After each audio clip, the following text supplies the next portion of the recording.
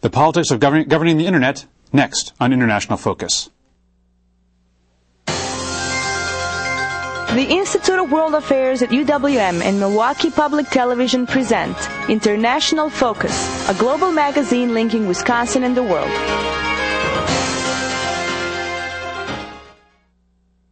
Welcome to International Focus. I'm Robert Sigliano, Director of the Institute of World Affairs at UWM. Traditional notions of governance rest on the model of a defined territory under at least nominal control of a unified leadership structure. This model, however, has proven inadequate when applied to the Internet. With its global scope and distributed control, cyberspace is resistant to the rules that govern other systems. How will the tension between government desires to control the flow of information and cyber libertarians' push for unfettered access play out? To help us explore the evolving question of who governs the Internet, we're pleased to be joined by Dr. Milton Mueller, Professor of the School of Information Studies at Syracuse University. His research focuses on property rights, institutions, and global governance in communication and information industries. As one of the founders of the Internet Governance Project, he helped create an alliance of scholars involved in global Internet policy issues. His latest book, Networks and States, The Global Politics of Internet Governance, examines the Internet as a site of institutional innovation that transcends the nation-state and serves as a source of conflict between national and global forms of regulation and control. Milton Mueller. Milton, welcome to International Focus. Thank you. It's great to be here, Rob. So Milton, I mean, the question that sort of just really seems to jump out to me, which is we've all have familiarity with the Internet, some more so than others. It seems like this vast, very powerful institution involved in world events and involved in mundane tasks. How is it that at this stage we're asking ourselves, who's running the place? Well, that's because there's no single place. I mean, the Internet, there's really no the. We shouldn't even use the word the, but we can't resist it. Well, what it is it's a protocol. It's a piece of software that allows any computer to talk to any other computer. So all of the networks are really independently managed, and there's about 40,000 different autonomous systems or networks on the Internet, and they're all just scattered all over the world, so it's very difficult to say that this is a thing or a place that could be regulated the way an oil company could be regulated. So how do we know there's certain things that we all rely on. You know, we know that if there's an internet address, for example, and you know that if you go to this particular site, it is a individual site. You know, so there has to be some, out of necessity, some rule making here, some decision making. How does this happen? There has to be coordination, and particularly when you're talking about identification or identifiers, there has to be unique identifiers, just like you need a unique telephone number to be able to call somebody. So this coordination actually takes place through transnational institutions. In the case of domain names, like Milwaukee.org, the domain names are coordinated by at the top level by an organization called ICANN, the Internet Corporation for Assigned Names and Numbers. And with the addressing structure, there's also organizations at the regional level who do that, who are assigned to world regions such as Europe, Africa, North America. So there definitely has to be this at least basic kind of architecture to keep this flow going. What about the other end? I mean, what do we need, and where are we going in terms of trying to more elaborate forms of governance? That's the big question, is that we pretty much have the coordination of the technical infrastructure is in place. We have standard-setting organizations. We have the identifier coordination processes.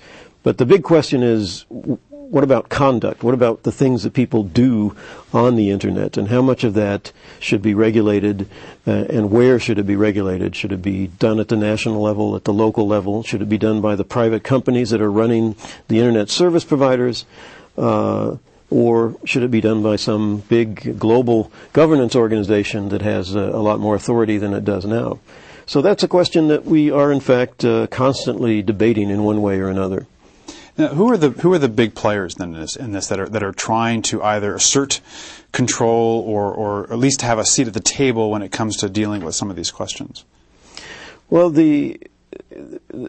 it's probably best to organize that along stakeholder groups. So we have the world's governments. They are accustomed to regulating communications and information inside their own country. And so they naturally view the internet as something that should somehow be susceptible to their policy control. And to a certain extent, of course, it is. An internet service provider in Brazil has to follow the business laws and privacy regulations of Brazil, insofar as they do business in Brazil. It gets sticky when their activities go over multiple jurisdictions, of course. And so in addition to governments, you have the private sector companies that offer internet services. And as we know, there's always some degree of tension among the different economic interest groups that are involved. And then you have sort of advocacy groups or civil society groups that are trying to articulate and promote certain norms, be it freedom of expression or child protection or anything from along that spectrum. People will be trying to influence what both the companies do and the governments do. So the interesting thing about the internet is that in many cases we see the emergence of new global institutions that are put together to allow multi-stakeholder representation to address some of these questions. And we also see a great tension with the traditional national governmental structure in which national governments want to assert their power in this new context. So let's look at the governmental realm. Now, I'm assuming that the United States feels it has sort of a primary role in this, given the number of private entities on the internet as well as its history with the internet. What's at stake in terms of how governments assert that control? Who emerges as a leader, or is there likely to be a country that becomes the manager, the prime mover when it comes to dealing with issues of the internet?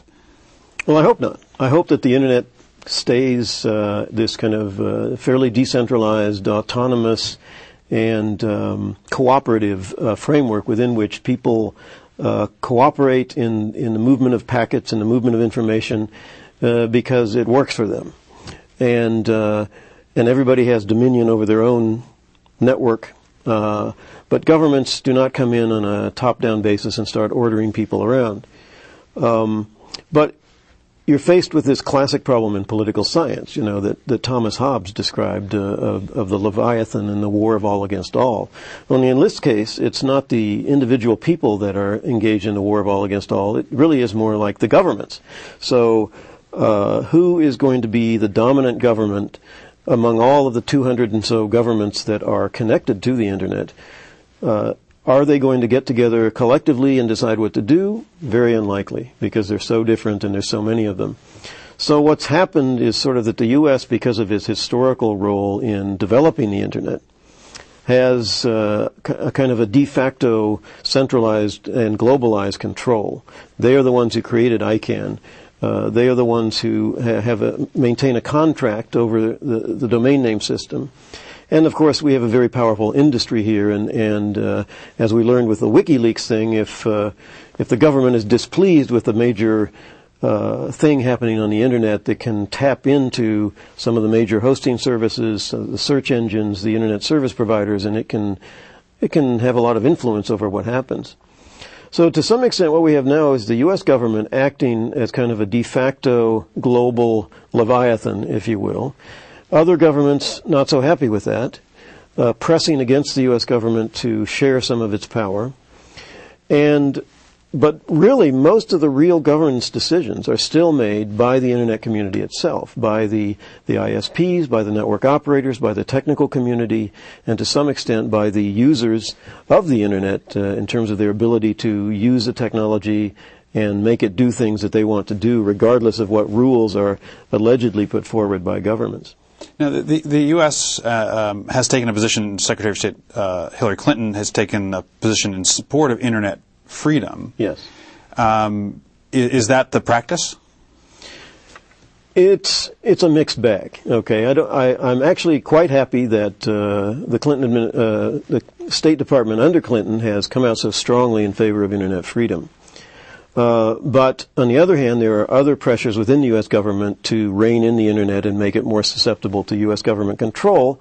of course, when things happen that the U.S. government doesn't like. So one of the things the U.S. government really doesn't like is that they're very heavily influenced by copyright interests, the motion picture studios, the music industry, and some of the like pharmaceutical companies. And these companies have some legitimate complaints in the sense that the nature of the Internet makes it so easy to share and distribute digitized information that there's no question that music files and movie files are being shipped around and exchanged as if they were emails. Something many of us predicted would happen 10 years ago, but they weren't really ready for it when it started to happen. So these companies are pressing the U.S. government to impose stronger and stronger regulations on the Internet in order to protect copyright or trademark holders. But there's a constant tension between the promotion of Internet freedom, which says network away, make your connections, share information, free flow of information, and the copyright context, which says create a border around this information, create a property right around this information, and if you don't prove that you're the legitimate owner of it, then you shouldn't have access to it. That's something that is one of the major drivers of Internet governance going forward. So this idea, I mean, it's fascinating in the sense that we have governance trying to exert control over the Internet, but the Internet sort of coming back and saying, well, maybe governance doesn't work anymore in this realm. And so property rights, which is a typical form of governments and rule of law, you're saying may be a difficult concept for the Internet. Well, you can have property rights, but their scope and authority is being drastically eroded. So, for example, many people now will buy iTunes. They will buy music instead of getting it for free over some peer-to-peer file sharing site. But the monopoly profits that are being made by the copyright holders are drastically reduced over time. And their business model has had to change in ways that are pretty fundamental. And the same thing is going to happen with the movie industry and with the distribution of motion pictures. Pretty soon we're going to have to simply arrive at new forms of distribution that somehow both protect copyright where it needs to be protected and at the same time allows the incredible advantages of the Internet to be taken advantage of. And we don't know where the sweet spot is yet with respect to movies. What we do know is when the government tries to tell Internet service providers that they should spy on every packet that you ship over the Internet in order to see whether an illegal movie is being shipped over there, in some ways the cure may be worse than the disease. That we may be, in order to protect this narrow property right, we may be sacrificing so many other freedoms and so much flexibility in the exchange of information that we're really shooting ourselves in the foot. There's so many other issues to explore, and I want to, when we come back from the break, talk a little bit about this issue of cybersecurity now, and kind of in a different realm. We'll be back in just a moment on International Focus. The Institute of World Affairs presents our community with a range of public programs relating to global issues, U.S. foreign policy, and the world economy. For more information about the Institute of World Affairs, call 414-229-3220 or visit our website at www.iwa.uwm.edu.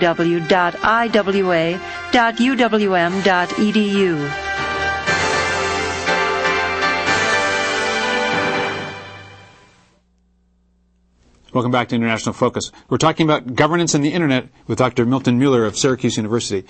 So, Dr. Mueller, the cybersecurity has also been an issue that the Obama administration has made a priority.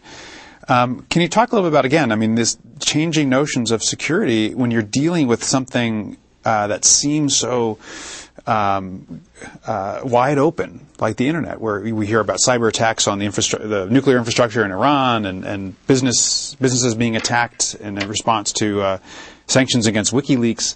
Help us understand what the security landscape looks like. Yes, security is another major driver of the demand for some kind of global governance or Internet governance. And we've approached this in various ways.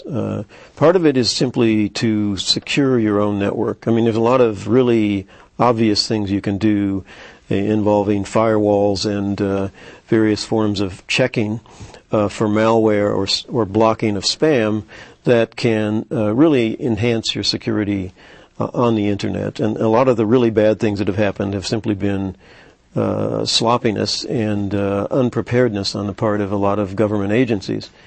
But on the other hand, there are more fundamental changes that people are calling for. For example, strengthened identification and identity on the Internet, and that raises all of the trade-offs with privacy. And we have, you've probably heard about the warrantless wiretapping program of the U.S. government. So, a lot of what we're doing to achieve greater security involves greater surveillance and greatly enlarged powers of surveillance for governments or for private companies that are providing the Internet service. So you have to decide, how is this going to work? But the fact that the information is so easily replicable and easily shipped around means that whatever one territory does, one government does, really doesn't have much of an impact. Unless it's global in scope, it's not going to have the kind of impact people want it to have. So again, you're pushed more and more towards some kind of global governance. Now, when it comes down to issues of national security, one of the things I'm really concerned about is that this sort of habit, this mindset that is so deeply ingrained in Washington, coming from, 50 years of Cold War, basically, or after the Cold War ended, then we had the war on terrorism. The concept of security is so linked to the idea of the nation, which is not appropriate in an Internet context. We need to speak about the security of users on the Internet, regardless of what nation they're in. And it's not clear that the national government is the best place to implement security policies, precisely because it gets wrapped up in interstate competition, where one government wants to obtain cyber superiority over another government, and they develop cyber war capabilities and cyber espionage capabilities, and the other government does the same in kind of an arms race scenario. And then at that point, we're not talking about the security of Internet users. In fact, we're drastically undermining the security of your ordinary household or business user of the Internet, because you're making them basically hostages in a cyber war. So we need to come up with innovative ideas to avoid that scenario, to deal with Internet security on a global basis that is not about one government achieving superiority over another, but about protecting people on the Internet as a global space for interaction. Now, if we look at the other side of the debate, those that would say, hands off my Internet, this is a ungovernable space, let all those, many flowers bloom, let people do what they need to do or want to do on the Internet. How do some of these notions or these pressures of government control for things like intellectual property rights or security mesh with this vast amount of individual and non-governmental users of the Internet who I assume want maximum freedom in what they do? Well, yes, whatever we do has to protect a lot of that freedom, a lot of it, because it's very creative, it's innovative, it's economically productive most of the time. However, no user wants to be inundated with spam. No user wants to have their systems broken into by people who then disrupt or damage their networks or their computer. So, in fact, that's part of securing freedom too. If I have police protection against some criminal coming up to me with a gun in the street, then I am more free than if I didn't. So I don't view security and freedom as a trade-off. I view it as one dimension to the other. Security is needed insofar as it enhances freedom. And when security starts to restrict freedom too much, then, of course, not only is it not warranted, but it can actually undermine itself. That when you give people arbitrary power, for example, to spy on you, you may or may not be making yourself more secure. You may be making yourself less secure in a number of unpredictable ways. So, yes, I think we need something like an understanding of what are individual rights on the Internet, and that this has to be applied fairly universalistically, insofar as we can get governments and the rest of the world to go along with that. And of course, there are so many different values at stake in the world. Some people think they have a right to censor information that is anti-religious, for example, that insults a particular religion. I think the technology is flexible enough that we can say to those people, look, we can set up a system such that you can block or deny, you can prevent yourself from receiving or being exposed to those forms of information you don't want. And that doesn't mean you need to get them off the Internet or blow them up or destroy them. You simply have to tolerate and accept their right to advance different views. It seems like we have these two tugs between sort of chaos and order. That whether it's planned chaos or unintended chaos or these various attempts at order, how is this going to be dealt with going forward? I mean, how all these forces we've talked about and the actors we've talked about, how are they able to, or how will they be able to work out these very fundamental issues? Well, one of the strengths of the Internet is, in fact, that it facilitates decentralized, spontaneous ordering because of its decentralized decision-making authority over different aspects of the network. So every network operator can establish policies that govern, to some extent, what they receive and what they send out. And we need to capitalize on that flexibility rather than override it with some kind of a top-down hierarchical structure. The people in the news most recently have been impressed by the role of social media and the Internet in places like Tunisia and Egypt and Libya and Bahrain and these various places in terms of being partners in this very vibrant sort of social movements that have brought changes that the region hasn't seen in decades. What does that say about the future of the Internet and governance of the Internet? Well, in that respect, I am relatively optimistic. I think that if we don't have some kind of a major 9/11 type event that makes everybody very repressive again, that even countries that are trying to erect barriers, trying to censor the Internet, the tide is against them. And there will be more and more of a free flow of information, and that will have long-term political and cultural consequences. Not all of which can be predicted, not all of which you can say are automatically good, but the point is the idea that you can control and regulate information the way you did in the 20th century around these territorial states. I think people are going to gradually let go of that idea, and I'm hoping that we, push towards a more liberal order, liberal in the classic sort of 18th century sense of when we decided to stop fighting about what was the right religion and say that human beings have the freedom to decide that for themselves, and let's work out a political order that allows people to, maintain this kind of space for their own decisions. I think that's what we have to do on a global basis for the Internet. Now, we just have a few minutes left, and I want to turn our unit of focus from the national or the large organization down to the individual. So as users of the Internet, what's our role, or what role can we play in these very important issues? Well, that's an interesting question. So we are in this process of sort of global institution building. ICANN is for example, somewhat narrowly focused on addresses. However, they have set up a participatory structure that allows almost anyone to get involved. Now, to really be influential in that system, you have to be really spending a lot of time on it. But if they do touch on an issue that you're concerned about, there is an opportunity to get involved.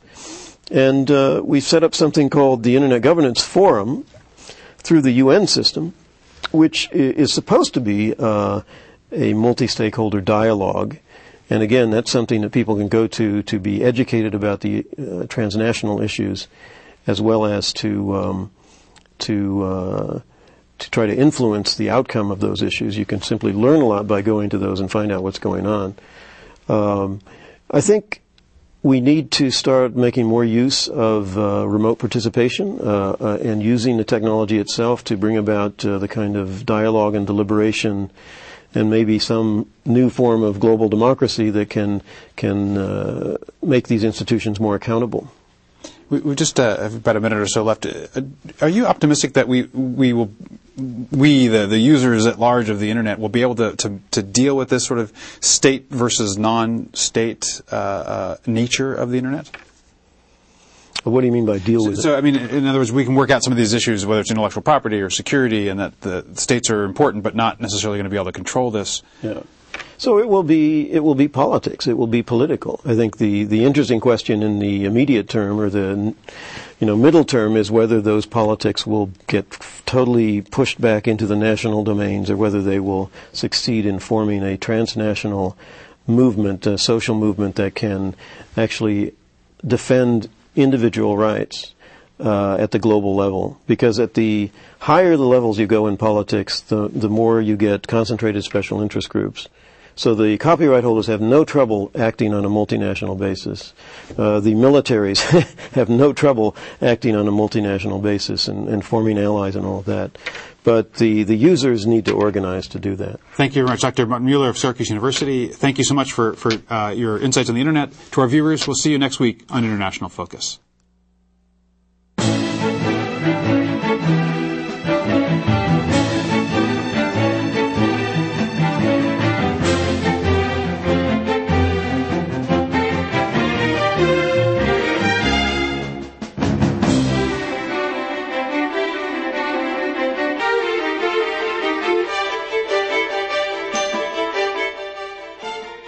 For information about the Institute of World Affairs and its many programs, or to become a member of the Institute, call 414-229-3220 or visit us at our website,